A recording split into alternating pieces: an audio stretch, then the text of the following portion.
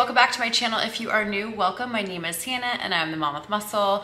And in today's video, we are doing another video on some fun home hacks. So if this is something you're interested in watching, just keep on watching. But if you haven't already though, please be sure to like, comment, and subscribe. You know to hit that bell button for every time I upload a video. And if you're not already following me on Instagram, I would love to have you over at Mom with Muscle. Without further ado, let's get into this video. So I have done a few of these home hacks here on my channel, and it's funny, as I'm like kind of going through life and doing different things around my house, I'm like, oh, that would be a great thing to share on my YouTube channel. So I typically will just write down these kind of home hacks and kind of compose a list to put a video together for you guys. So these hacks are 100% random. There is no rhyme or reason to them. Again, they are just things that come into my mind while I'm doing them around my house, and I figured let's make another video. So you guys seem to like this. Sound off in the comments. Do you guys like home hacks? If you guys use these home hacks already in your home, without further ado, let's get into this video. So the very first hack on this list is using water for your faux stems. Now I can explain, as this probably sounds crazy, but sometimes when I style my home, I will put my faux stems in a glass container.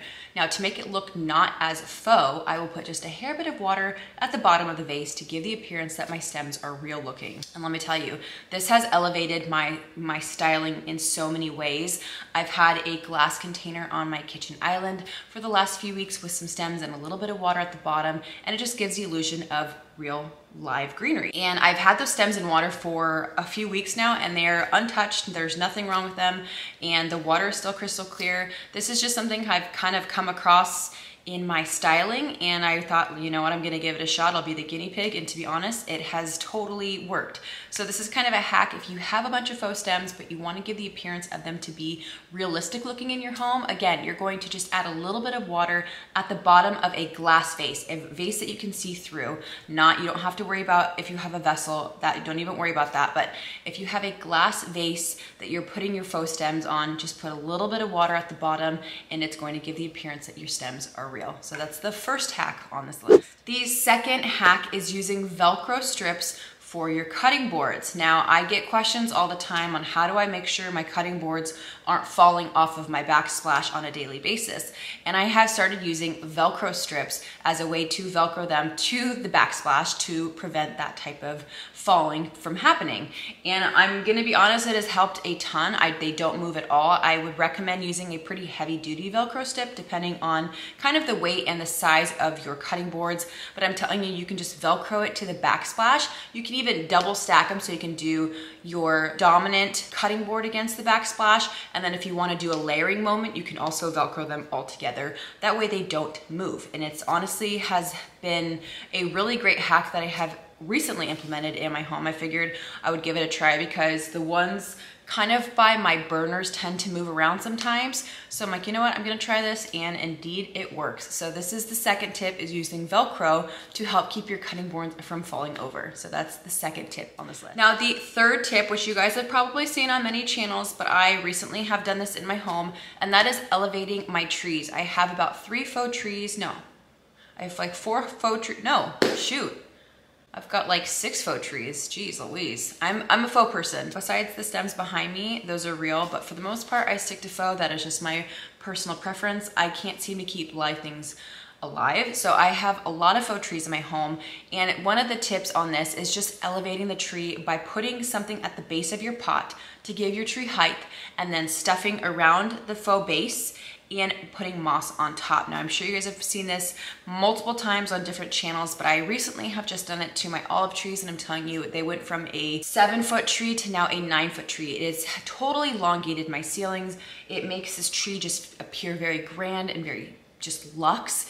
And I don't know why it's taking me so long to do this, but this has been a super simple tip that I have, again, recently implemented here in my home. So all you're gonna do is take some sort of object, a paint bucket, something that is sturdy for your faux tree to stand on, put it on top, fill around the base, and then put moss on top of that.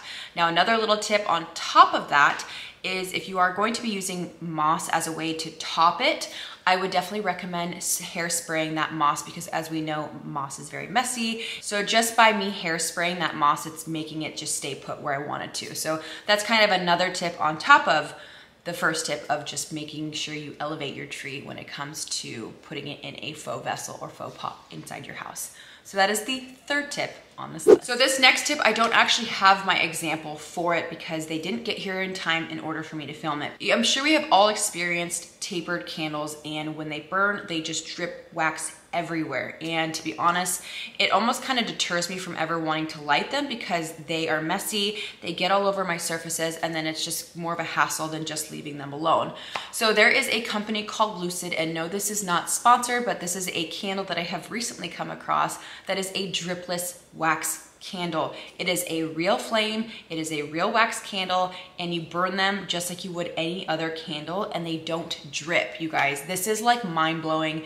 We have elevated all of our home decor now that we have dripless candles. It's incredible. So if you are wanting like a tapered candlestick and you want to be able to light it, you want to be able to enjoy it, which we all should, look up dripless candles by Lucid. I will make sure to link all the information down below. Again, this is not sponsored, but I recently came across this company and I was like, this is so genius to be able to have the look without the mess. That is tip number 4 on this hack list. Tip number 5, if you have not heard of this stuff, you need this stuff in your life. This is called museum wax. Now this has changed my life in so many ways. Essentially, it is a wax, and all it does is it makes sure your items stay put. So in my example, I use this for my utensil drawer. I have a bamboo organizer in which I have like my forks, my knives, my spoons, and every single time we open that drawer, that thing is shifting all over the place. To be honest, it's annoying because then all your stuff's all over the place. So all you have to do is just take a little handful of this, roll it up into a little ball, put it on the bottom of the surfaces in which you want to stay put,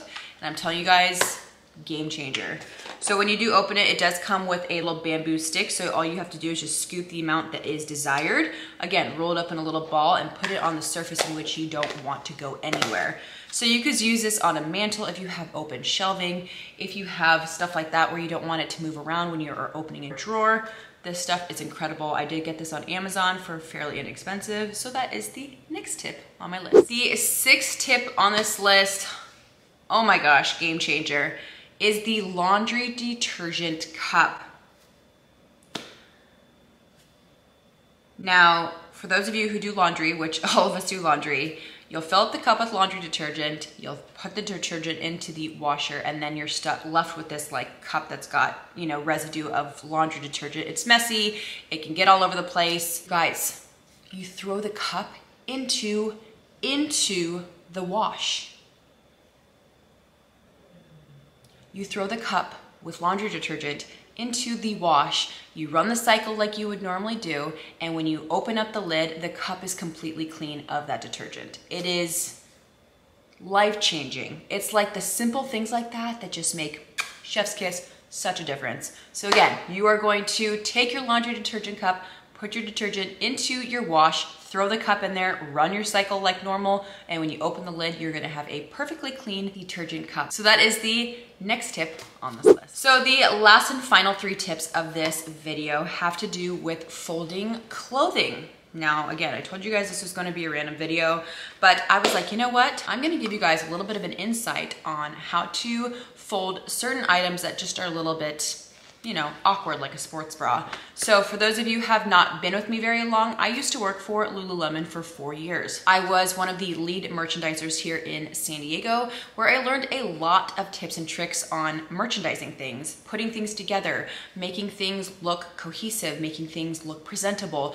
And within that time, I learned how to fold sports bras, I learned how to fold sweatshirts, things you just don't think about on a normal basis. So I'm gonna be showing you guys some B-rolls of 3 different items for folding, how to fold them, and how to make it just make more sense when you are putting your clothes back. And these have been game changers. These are just tools in my toolbox that I took away when I did work for the company. And do keep in mind, you guys, again, I worked for the company for 4 freaking years. So when you guys see my examples, I have a ton of Lululemon leggings. That was my uniform for 4 years on like a 4 to 5 day basis. So that's why I have so much. So please keep that in mind. Sports bras, all you have to do, as you guys will see in my example, is you fold it in half, and then you're left with this kind of dangling piece. You're just gonna flip that piece up like so.